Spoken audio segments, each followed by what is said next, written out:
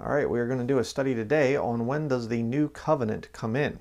There was an old covenant back that was given to Moses, and we're going to see about this. And there's going to be a new covenant coming. When does it come in?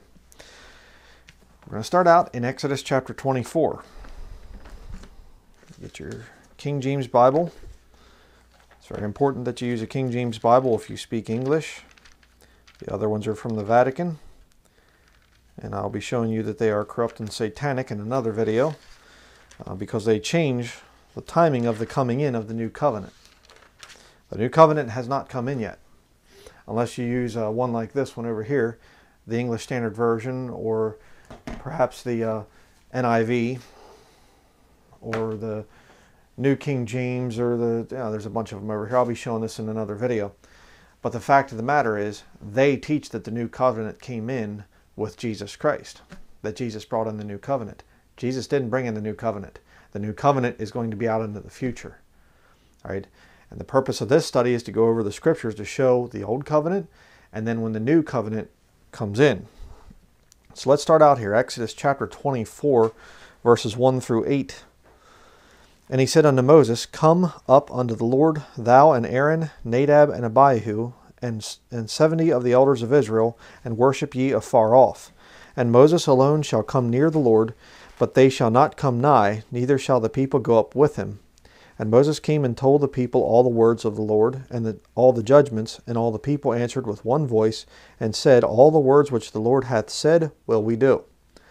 And Moses wrote all the words of the Lord, and rose up early in the morning, and builded an altar under the hill, and 12 pillars according to the 12 tribes of Israel. And he sent young men of the children of Israel, which offered burnt offerings and sacrificed peace offerings of oxen unto the Lord. And Moses took half of the blood and put it in basins, and half the blood he sprinkled on the altar. Here we go, verse 7. And he took the blood of took the book of the covenant and read in the audience of the people, and they said, All that the Lord hath said will we do, and be obedient. And Moses took the blood and sprinkled it on the people, and said, Behold the blood of the covenant which the Lord hath made with you concerning all these words. All right, the blood of the covenant brought in. Moses there is the one that's taking care of this whole thing, sprinkling the blood on the people and on the book. Exodus chapter 34.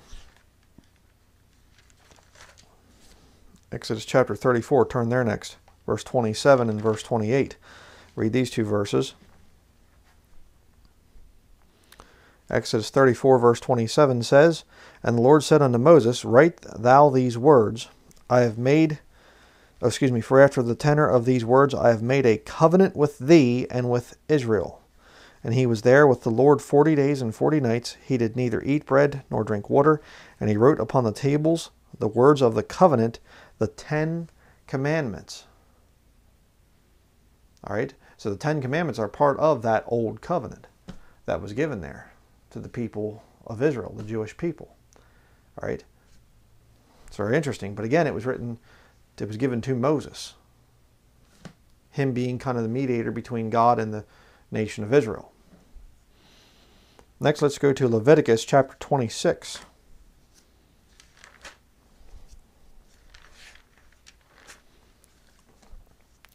Leviticus chapter 26, beginning in verse 14.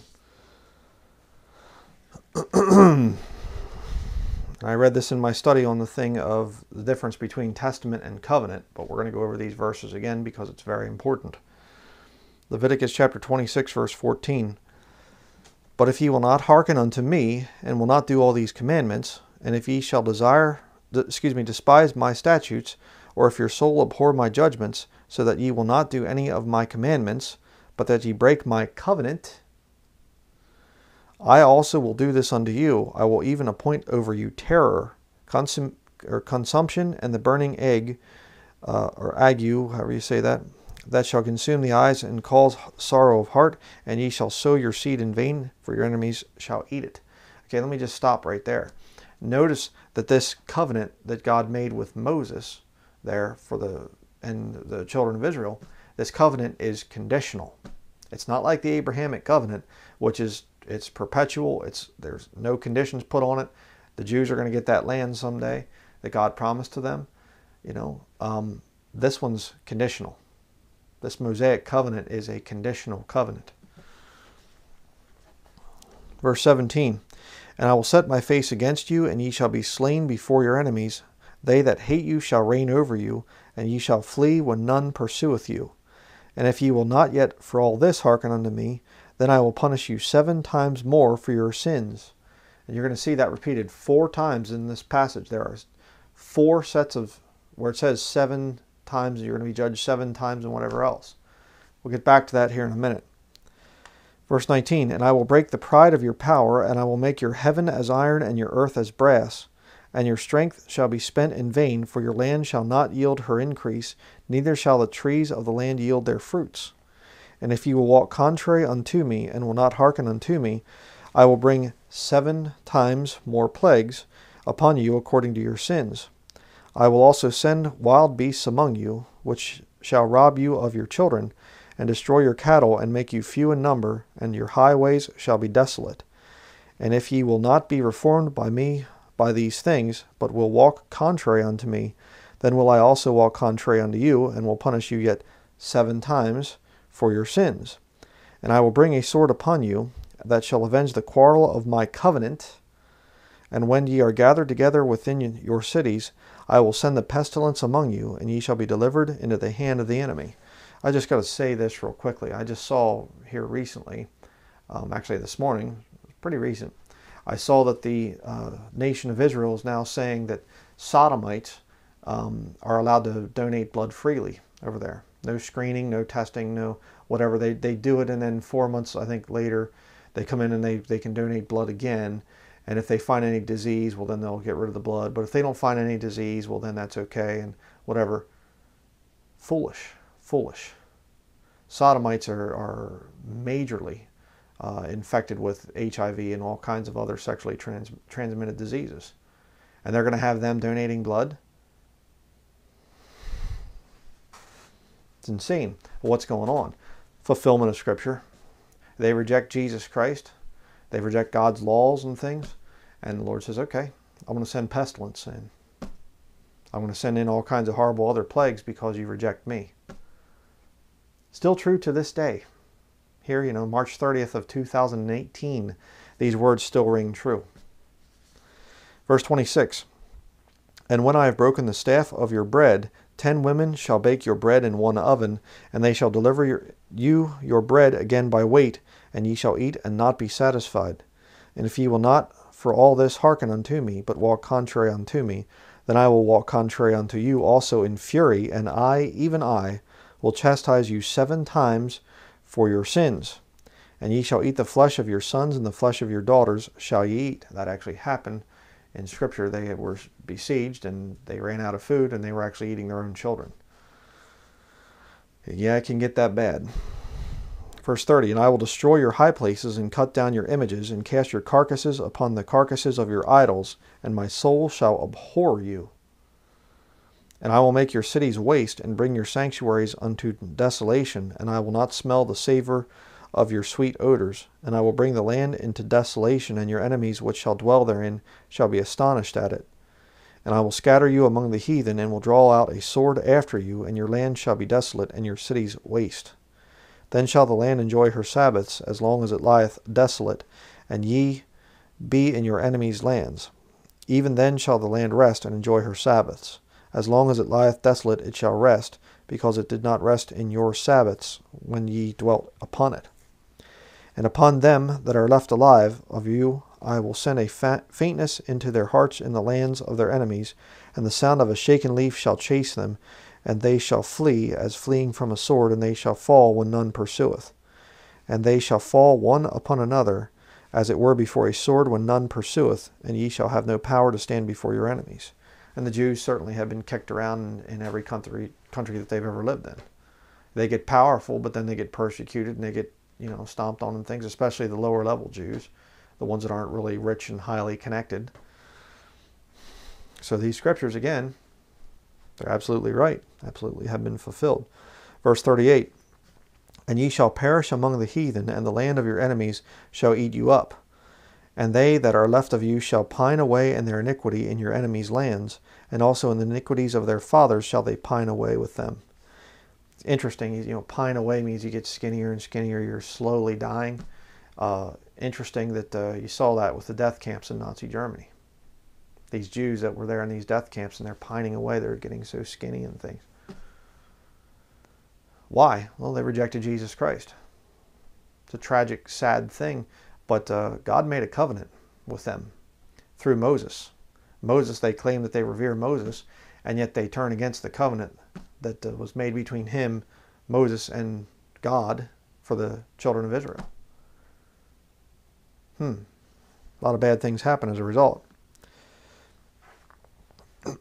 Verse 40, if they shall confess their iniquity and the iniquity of their fathers, with their trespasses which they trespassed against me, and that also they have walked contrary unto me, and that I also have walked contrary unto them, and have brought them into the land of their enemies, if then their uncircumcised hearts be humbled, and they then accept of the punishment of their iniquity, then will I remember my covenant with Jacob, and also my covenant with Isaac, and also my covenant with Abraham, and I will remember the land.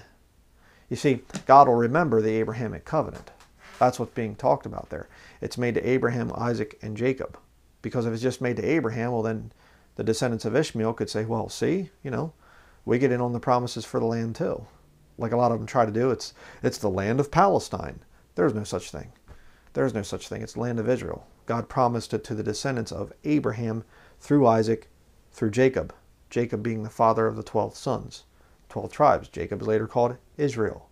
Again, the time that's coming in the future is the time of Jacob's trouble, Israel's trouble. You know, that's what's going on there. So God says, hey, you break the Mosaic covenant, I'm going to be angry with you. But if you repent, then I'll remember the Abrahamic covenant. The Mosaic covenant was not everlasting. The Abrahamic covenant was. Verse 43. The land also shall be left of them, and shall enjoy her Sabbaths, while she lieth desolate without them, and they shall accept of the punishment of their iniquity, because because they despised my judgments, and because their soul abhorred my statutes. Yeah. Interesting. So you have verse 18, verse 21, verse 24, and verse 28.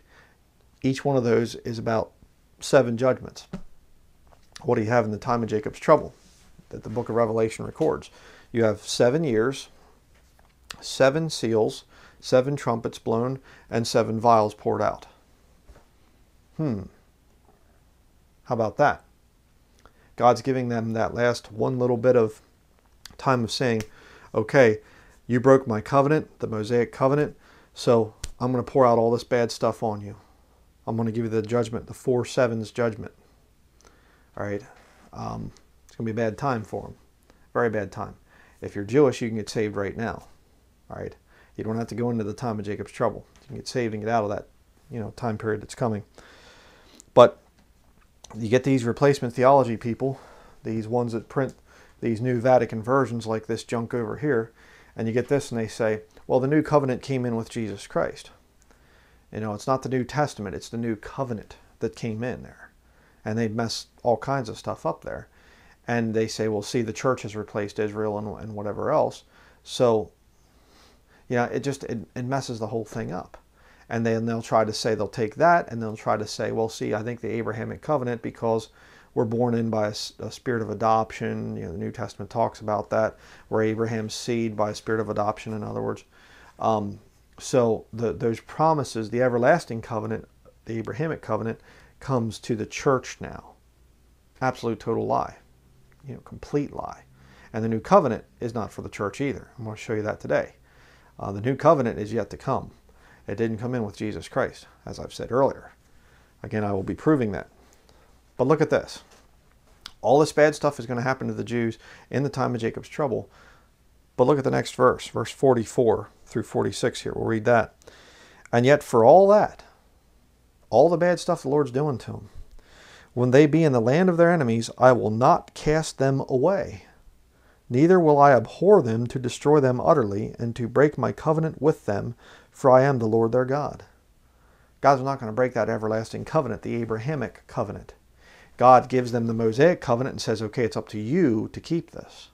If you obey me and keep it, everything's going to go good. If you disobey me and break it, I'm going to send all kinds of judgment. But because of the Abrahamic covenant, I'm not going to destroy you utterly.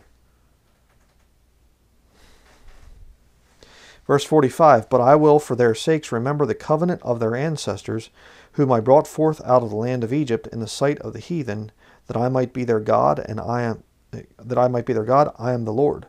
These are the statutes and judgments and laws which the Lord hath made between him and the children of Israel in Mount Sinai by the hand of Moses. So not only does God remember the Abrahamic covenant, God also says, even though you broke the Mosaic covenant, I'm still going to remember that. I'm still going to remember that agreement there, that law, those 10 commandments. God still remembers it. And he restores it, but this time he doesn't leave it up to them to have the free will to obey or reject or whatever. He doesn't count on them and their moral convictions or whatever to keep the law. It doesn't happen. Let me show you. Jeremiah chapter 30. Jeremiah, go to the book of Jeremiah chapter 30.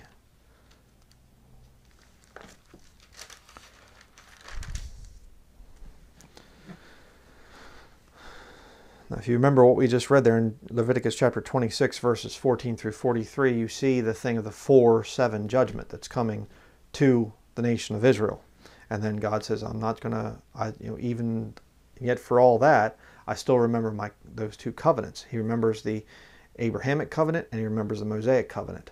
He still remembers those, right?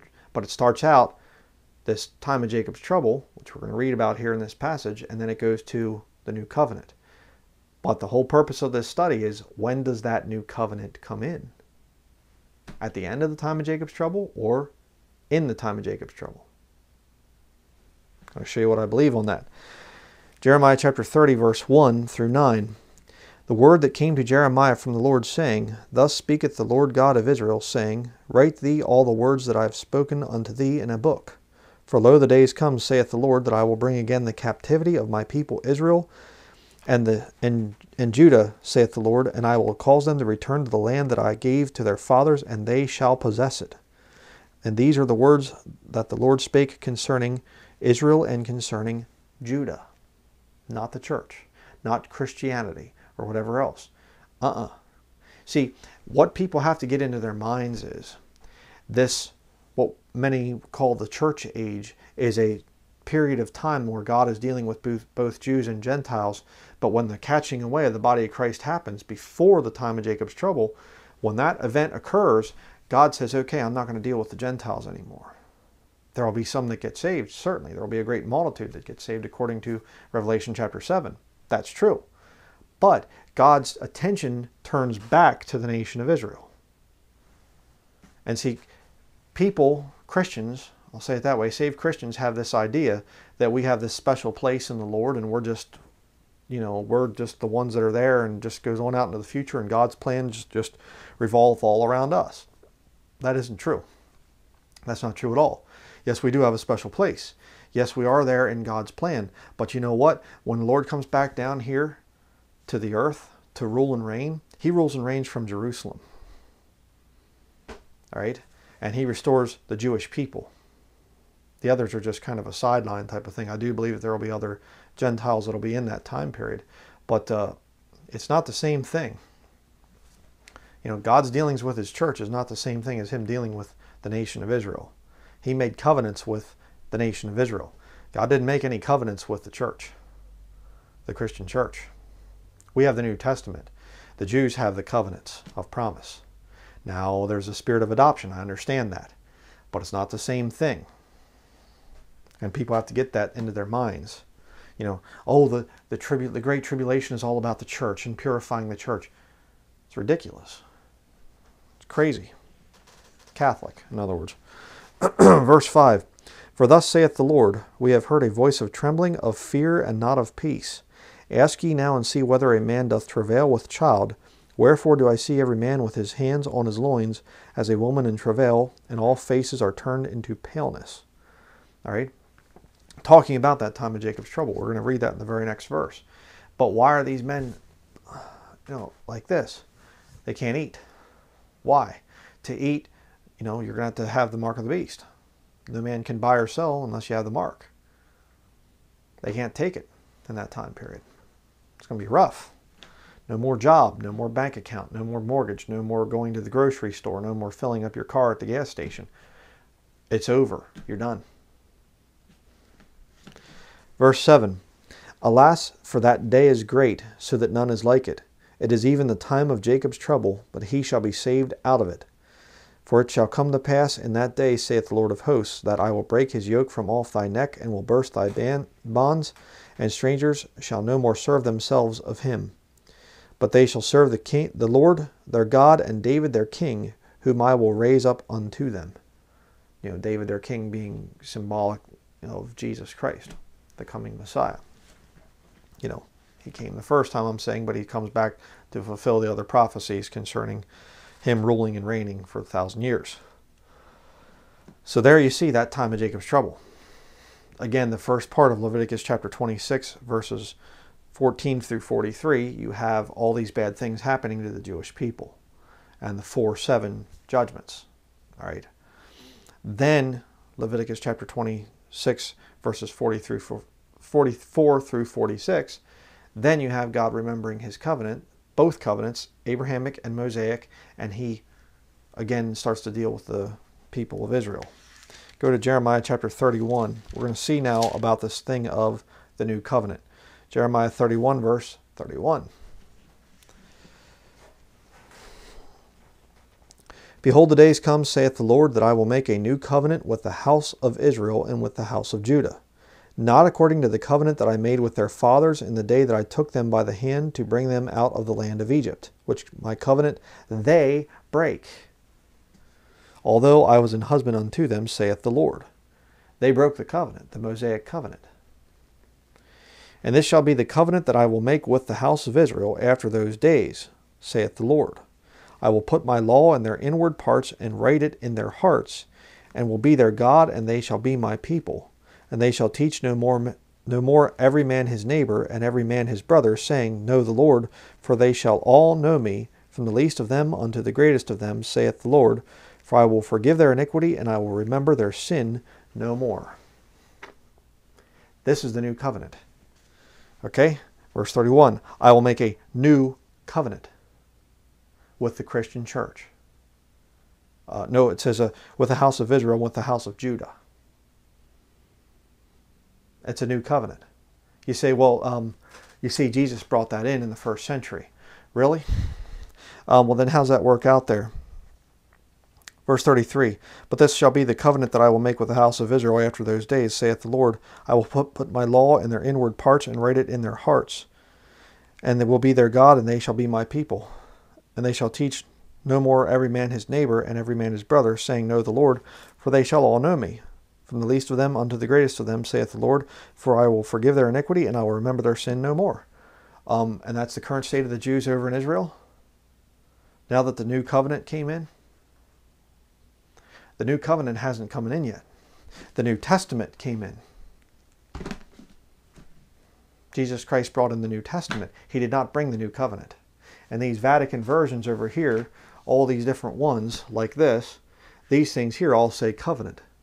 Jesus brought in a new covenant.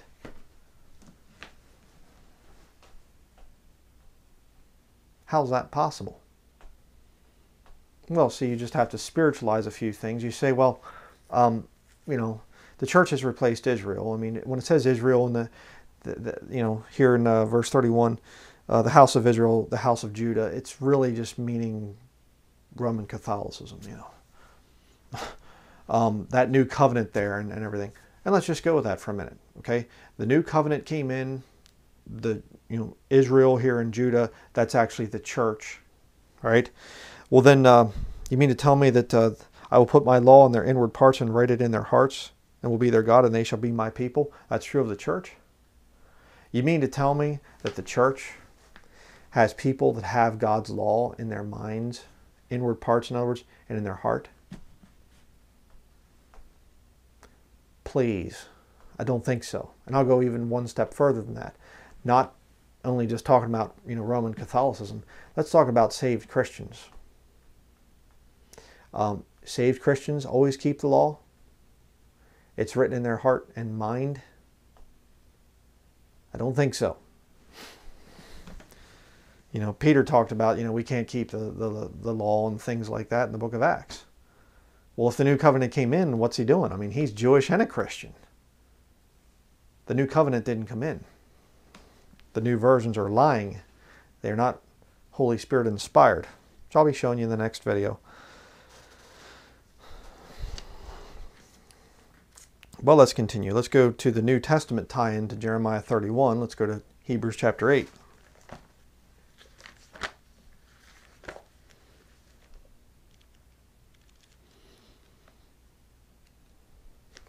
Hebrews chapter 8, verse 1 through 13. The whole chapter, in other words. We'll go down through this. It says here, now of the things which we have spoken, this is the sum. We have such an high priest who is set on the right hand of the throne of the majesty in the heavens, a minister of the sanctuary and of the true tabernacle, which the Lord pitched, and not man. For every high priest is ordained to offer gifts and sacrifices, wherefore it is of necessity that this man have somewhat also to offer. Talking about Jesus Christ, in other words. For if he were on earth, he should not be a priest, seeing that there are priests that offer gifts according to the law, who serve under the example and shadow of heavenly things, as Moses was admonished of God when he was about to make the tabernacle. For see, saith he, that thou make all things according to the pattern showed to thee in the mount.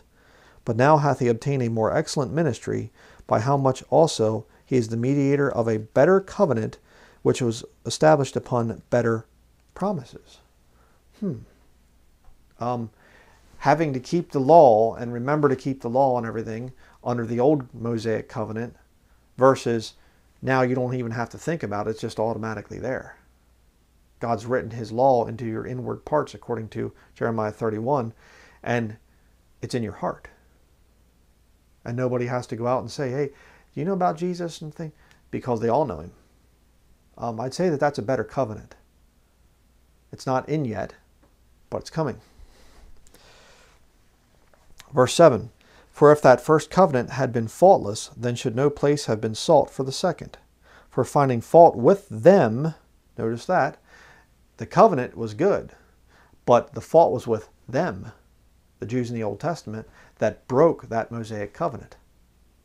Very interesting. He saith, behold, the days come, saith the Lord, when I will make a new covenant with the house of Israel and with the house of Judah.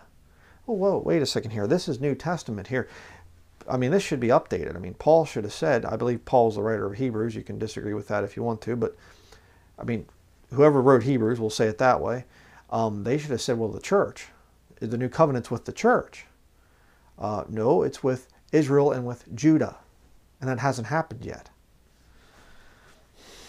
Verse 9, not according to the covenant that I made with their fathers in the day when I took them by the hand to lead them out of the land of Egypt, because they continued not in my covenant, and I regarded them not, saith the Lord.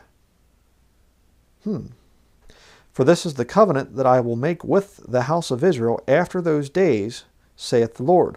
I will put my laws into their mind, and write them in their hearts. See? In the mind, in the heart. So when you read back in the Old Testament, the book of Jeremiah, chapter 31, it says inward parts. Well, it's talking about mind and heart. And I will be to them a God, and they shall be to me a people. And they shall not teach every man his neighbor, and every man his brother, saying, know the Lord, for all shall know me, from the least to the greatest. For I will be merciful to their unrighteousness, and their sins and their iniquities will I remember no more. And that he saith, a new covenant, he hath made the first old. Now that which decayeth and waxeth old is ready to vanish away. Interesting. But I want you to notice a very interesting thing here. Verse 5, who serve unto the example and shadow of heavenly things, as Moses was admonished of God when he was about to make the tabernacle. For see, saith he, that thou make all things according to the pattern showed to thee in the mount. All right? And then it goes on to talk about now he hath obtained a more excellent ministry, by how much also he is the mediator of a better covenant, which was established upon better promises. Now, you could say that's about Jesus Christ, but you could also say in context it could be about Moses. You say, well, that's impossible because Moses is dead. He's dead and buried and gone and whatever else. Yeah, but if you understand the Bible, there are two witnesses that come in the book of Revelation. Moses and Elijah. Done a lot of studies on that, showing and proving beyond a shadow of a doubt it's not Enoch and Elijah, it's Moses and Elijah. Moses is coming back. Could it be that he's going to be bringing in that new covenant?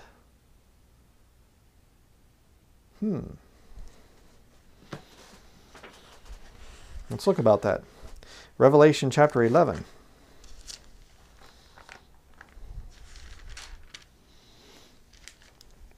Revelation chapter 11. We'll read about the two witnesses here. Verse 1. And there was given me a reed like unto a rod, and the angel stood, saying, Rise and measure the temple of God and the altar, and them that worship therein. But the court which is without the temple leave out, and measure it not, for it is given unto the Gentiles, and the holy city shall they tread under foot 42 months. And I will give power unto my two witnesses, and they shall prophesy 1,260 days, clothed in sackcloth. These are the two olive trees and the two candlesticks standing before the God of the earth. And if any man will hurt them, fire proceedeth out of their mouth, and devoureth their enemies. And if any man will hurt them, he must in this manner be killed. These have power to shut heaven, that it rain not in the days of their prophecy, and have power over waters to turn them to blood, and to smite the earth with all plagues, as often as they will. Interesting, because those things there in verse 6 are the same kind of things that Moses and Elijah did in the Old Testament. Plagues and causing it to stop raining and, turning water into blood. Enoch didn't do any of that stuff, but Moses and Elijah did. Verse 7. And when they shall have finished their testimony, the beast that ascendeth out of the bottomless pit shall make war against them, and shall overcome them, and kill them. And their dead bodies shall lie in the street of the great city, which spiritually is called Sodom and Egypt. Where also our Lord was crucified. Jesus was crucified in Jerusalem. Isn't that interesting? What was the first covenant, the Mosaic covenant there, that God remembered?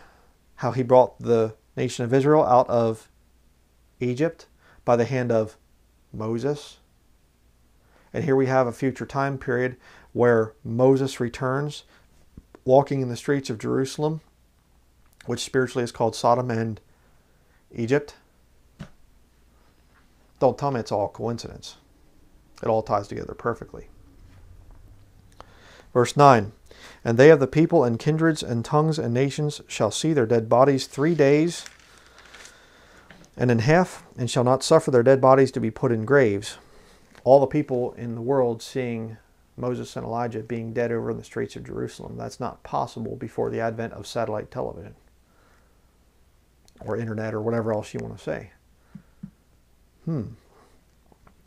Verse 10. And they that dwell upon the earth shall rejoice over them, and make merry, and shall send gifts one to another, because these two prophets tormented them that dwelt on the earth. And after 3 days and in half the Spirit of life from God entered into them, and they stood upon their feet, and great fear fell upon them which saw them. And they heard a great voice from heaven, saying unto them, Come up hither. And they ascended up to heaven in a cloud, and their enemies beheld them. So, and again, I can't get into the whole big study, the detailed study of why the two witnesses are definitely Moses and Elijah, but I've done that in other videos. You can watch those. Just search for the two witnesses or something like that on this channel. All right? So, but what about this new covenant thing?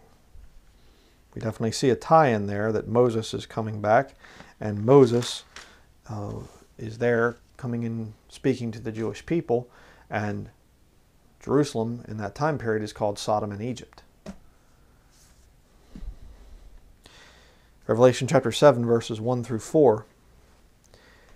And after these things I saw 4 angels standing on the 4 corners of the earth, holding the 4 winds of the earth, that the wind should not blow on the earth, nor on the sea, nor on any tree. And I saw another angel ascending from the east, having the seal of the living God, and he cried with a loud voice to the 4 angels to whom it was given to hurt the earth and the sea, saying, Hurt not the earth, neither the sea, nor the trees, till we have sealed the servants of our God in their foreheads. And I heard the number of them which were sealed, and there were sealed 144,000 of all the tribes of the children of Israel. So you have 144,000 Jews sealed. What is the seal that's in their forehead? What is that? Well, we read earlier about this new covenant that comes in, and it's God's law written in the heart and in the mind. What if that seal that's there for the 144,000 Jews, what if it's the new covenant? You see what doesn't say that? Yeah, I know. This is a theory. I'm presenting to you a theory, but I believe it makes sense. Let me show you something else. Revelation chapter 14.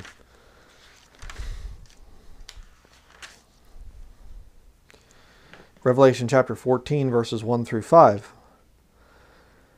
And I looked, and lo, a Lamb stood on the Mount Zion, and with him 144,000, having his Father's name written in their foreheads.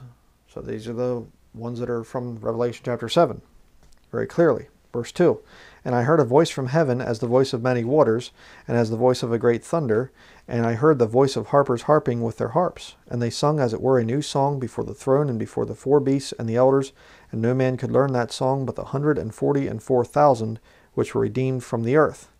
These are they which were not defiled with women, for they are virgins. These are they which follow the Lamb whithersoever he goeth. These were redeemed from among men, being the firstfruits unto God and to the Lamb. And in their mouth was found no guile, for they are without fault before the throne of God. How on earth could they be without fault before the throne of God? Unless they had the law of God written in their hearts. And they don't need to speak every man to his neighbor and things, saying know the Lord, because they all know the Lord. What if the 144,000 get the new covenant in the time of Jacob's trouble, set up between God and Moses? The 2 witnesses, the 144,000 that are there, and they're witnessing to the nation of Israel. How about that? Moses is there and he says, God has established a new covenant with you, and to show you proof, here's the 144,000. Wouldn't it be something if God dropped 144,000 Jewish men, well, not dropped, but, had them there in the time of Jacob's trouble? However that thing's going to work out. I don't believe that they're children that, young Jewish males that were killed in the 1st century or something, when Herod put out the decree and all that stuff, and they'll be resurrected. And I don't know. I don't know about any of that stuff. People get into some of that theory type of thing, and I don't know. But the whole point is, however they get there, whatever the deal is, that's not relevant to the point we're trying to make here. All right. The fact of the matter is, these 144,000 are going to be there on the earth. And Moses could be saying, hey, as further proof here, the new covenant has come in. Don't try patching up the old covenant. That thing it's decaying, as it says here in the book of Hebrews. Quote the book of Hebrews. That's done. That's over. Here's the new covenant. This is what it looks like. If you want that, you're going to go into the millennial kingdom. And you better put your faith in Jesus Christ. And accept him as your Messiah. And wait for him. Endure to the end to be saved. In other words, Matthew chapter 24, verse 13 talks about that. Go to Romans chapter 11.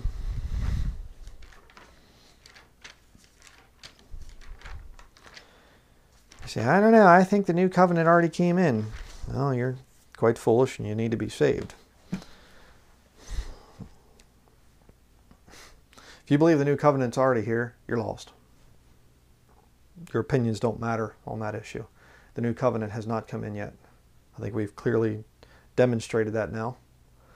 Romans chapter 11, verse 25. But here's further proof if you're still hard-headed or whatever. Romans chapter 11, verse 25 through 27.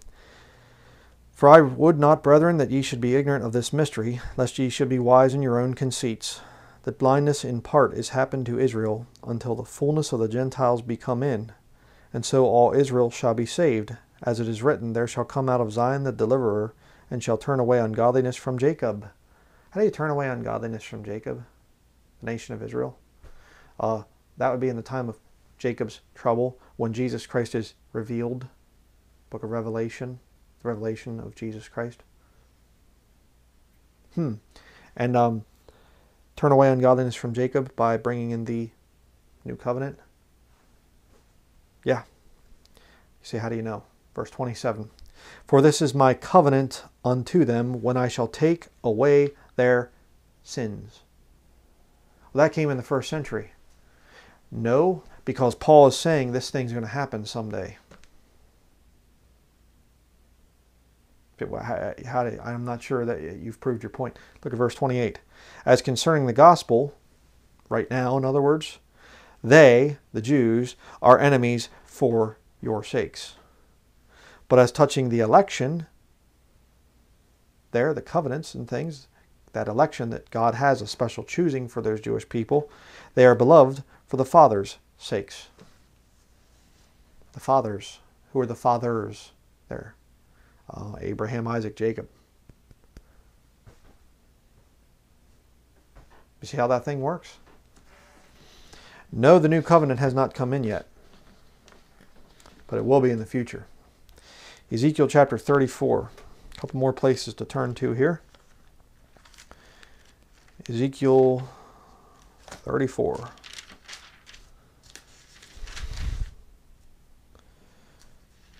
Verse 23 through 31. Okay, it says here, and I will set up one shepherd over them, and he shall feed them, even my servant David. He shall feed them, and he shall be their shepherd. And I the Lord will be their God, and my servant David a prince among them. I the Lord have spoken it. And I will make with them a covenant of peace, and will cause the evil beast to cease out of the land, and they shall dwell safely in the wilderness and sleep in the woods. A good idea. I like sleeping in the woods.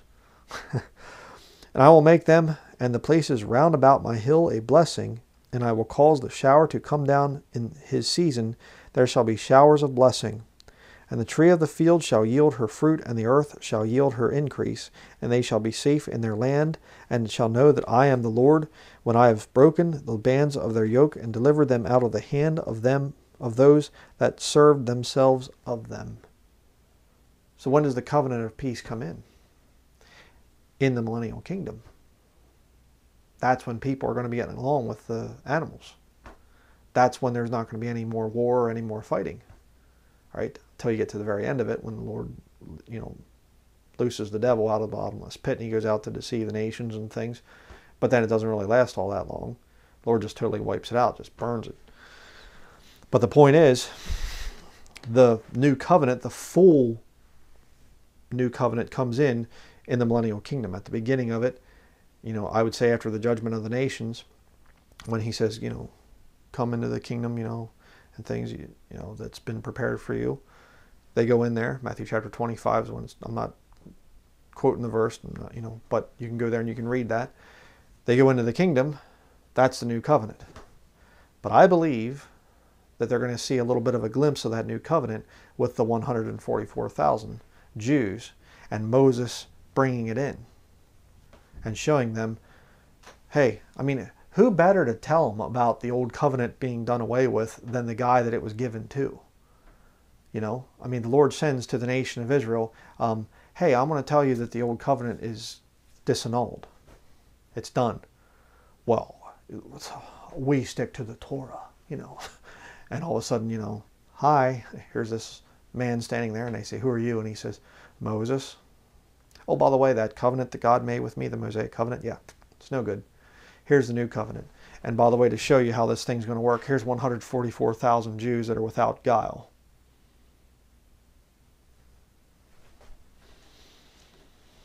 It's going to be, a little impressive to the Jews in that time period.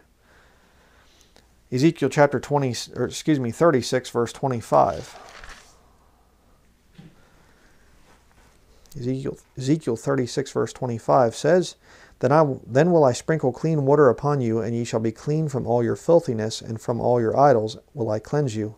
A new heart also will I give you, and a new spirit will I put within you, and I will take away the stony heart of your flesh, and I will give you an heart of flesh. And I will put my spirit within you, and cause you to walk in my statutes, and ye shall keep my judgments and do them. And ye shall dwell in the land that I gave to your fathers, and ye shall be my people, and I will be your God. I will also save you from all your uncleanness, and I will call for the corn, and will increase it, and lay no more famine upon you. And I will multiply the fruit of the tree and the increase of the field, that ye shall receive no more reproach of famine among the heathen. Then shall ye remember your own evil ways, and your doings that were not good, and shall loathe yourselves in your own sight for your iniquities and for your abominations. Not for your sakes do I this, saith the Lord God, be it known unto you. Be ashamed and confounded for your own ways, O house of Israel. Thus saith the Lord God, in the day that I shall have cleansed you from all your iniquities, I will also cause you to dwell in the cities, and the wastes shall be builded, and the desolate land shall be tilled, whereas it lay desolate in the sight of all that passed by. And they shall say, the land that was desolate is become like the Garden of Eden, and the waste and desolate and ruined cities are become fenced and are inhabited. Then the heathen that are left round about you shall know that I, the Lord, build the ruined places, and plant that was desolate. I, the Lord, have spoken it, and I will do it. Thus saith the Lord God, I will yet for this be inquired of by the house of Israel, to do it for them. I will increase them with men like a flock, as the holy flock, as the flock of Jerusalem in her solemn feasts. So shall the waste cities be filled with flocks of men, and they shall know that I am the Lord. It's the new covenant. Absolutely the new covenant. But I want to make a point here. It's a very important point. Verse 31. Okay, the Lord's doing all this stuff. He brings in the new covenant. Verse 27, I will put my spirit within you, cause you to walk in my statutes, and ye shall keep my judgments and do them. The Lord brings in this new covenant, and he writes his laws into their hearts and minds, and he saves them as a people and just changes their minds on things. Again, Jesus Christ is walking around on the earth the first time here when he first came in the first century, and they're saying, saying all kinds of things, and he's saying, ye generation of vipers, how can ye escape the damnation of hell? He could have given them the new covenant right then and there. He could have said, hey, boom, I'm going to just change your minds. But he didn't do it. Jesus didn't bring in the new covenant in the first century. He brought in the New Testament. It's just disgusting. But look at this. This is very instructive about true salvation. This is so important. He does all the stuff. He gives them, the new covenant there, and changes their minds on things and everything. Like what happens when you get genuinely saved. And look at this, verse 31. Then shall ye remember your own evil ways and your doings that were not good, and shall loathe yourselves in your own sight for your iniquities and for your abominations. Very interesting, because that's exactly what a real, true conversion will be. When somebody truly gets saved, when you become born again, when you have a new life given to you by Jesus Christ, you'll say, wow, it's just so amazing. My interests have changed. I just love to read the Bible. I love the old hymns. I love the things of the Lord. They're so exciting. I want to tell people about Jesus. There's a major change. The old hymn, what a wonderful change in my life has been wrought since Jesus came into my heart. All right? Yeah, there's going to be a huge change. But another thing that happens is, then shall you remember your own evil ways and your doings that were not good, past lost life, and shall loathe yourselves in your own sight for your iniquities and for your abominations. Something that'll come to your mind when you genuinely get saved as a Christian? You'll remember how you were before you got saved. And you'll think to yourself, I can't believe I did that. I can't believe the times that I laughed at the Bible, that I mocked the Lord, that I had pleasure and I did that. Oh, I don't even want to think about the stuff I did. Why on earth would you save me, Lord? I don't understand. You sure got a bum deal when you got me. It's a changed life. It's a drastic changed life. And you see these people out there today, and they're saying that a changed life is false salvation. You're dealing with lost people. You're dealing with people who have never experienced a supernatural rebirth, a supernatural act of God making you born again. They've never become a new creature in Christ Jesus. They've not experienced it. They don't loathe themselves from back when they were lost. There's no emotional thing there. It's just, well, we're all sinners. I guess, I prayed the prayer, I accepted Jesus, I believed, whatever they say and whatever else. And you say, were you a pretty rotten individual before? Well, they don't loathe themselves. But those that are truly born again, Christians I've had dealings with for years and years and years, and you look at your past life and you just say, oh, God forgive me. Oh, I can't believe I did those. Oh, yeah. It's very true for us today. Godly sorrow worketh repentance to salvation, not to be repented of. All right? But the sorrow of the world worketh death. 2 Corinthians chapter 7, verse 10, I think it is. It's just incredible, the change that will happen in your life when you get genuinely born again. But these people that say, oh, there was really no change or whatever else, or you can change, but you don't have to change, they're lost. It's just that simple. And I just find it interesting that even when you have the new covenant come in, which is not what we have today, but even then, when God says, we didn't have God's laws written into our heart and mind and things and whatever. That didn't happen with us. This is a even better covenant in some ways, because these people aren't going to be sinning, because God's laws and everything is just written right into their mind and into their heart. And they're not going to have to try to witness to people, because they're all going to be believing in the Lord. That's what the whole new covenant is all about. And even then, they still have enough that they can remember their old life and loathe that old life. Very interesting. But finally, let's go to Ezekiel chapter 37, verse 20 through 28. And the sticks whereon thou writest shall be in thine hand before their eyes. And say unto them, Thus saith the Lord God, Behold, I will take the children of Israel from among the heathen, whither they be gone, and will gather them on every side, and bring them into their own land. And I will make them one nation in the land upon the mountains of Israel, and one king shall be king to them all. And they shall be no more two nations, neither shall they be divided into two kingdoms any more at all. Neither shall they defile themselves any more with their idols, nor with their detestable things, nor with any of their transgressions, but I will save them out of all their dwelling places, wherein they have sinned, and will cleanse them. So shall they be my people, and I will be their God. And David my servant shall be king over them, and they all shall have one shepherd, and they shall also walk in my judgments, and observe my statutes, and do them.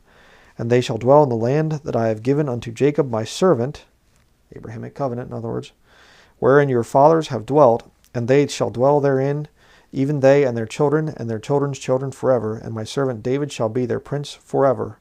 Moreover, I will make a covenant of peace with them. It shall be an everlasting covenant with them. And I will place them and multiply them, and will set my sanctuary in the midst of them forevermore. My tabernacle also shall be with them. Yea, I will be their God, and they shall be my people. And the heathen shall know that I, the Lord, do sanctify Israel, when my sanctuary shall be in the midst of them forevermore. Everlasting covenant. The first Mosaic covenant was conditional on those people, the Jewish people. They broke it. So God said, okay, that covenant is disannulled. They broke that covenant, but I still remember it. I still remember the law that I gave to Moses. I still remember my servant Moses, and I'm going to bring that back someday, but it's going to be a better covenant, a new covenant. And it has nothing to do with the Gentiles at all. It's for the house of Israel, for the house of Judah. So that's going to be it for this study. I'm going to do another one here. I'm going to be showing